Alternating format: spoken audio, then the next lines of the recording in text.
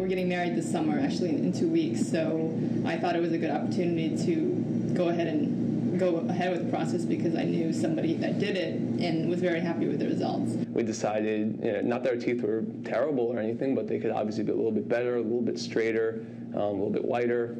And we decided, why not? We're already doing all this other stuff for the wedding, for this one big day, so we might as well go ahead and do this too. My top teeth were a little bit more crowded than they should have been, and that just genetics, I had a smaller jaw and bigger teeth that really fit into my mouth. So I knew that with the Invisalign, it was going to be able to kind of expand that space that was there. And because it was a minor fix, it wouldn't take that long, which it really didn't. And my teeth, they were a little crowded since, like I said, I never had any work done before.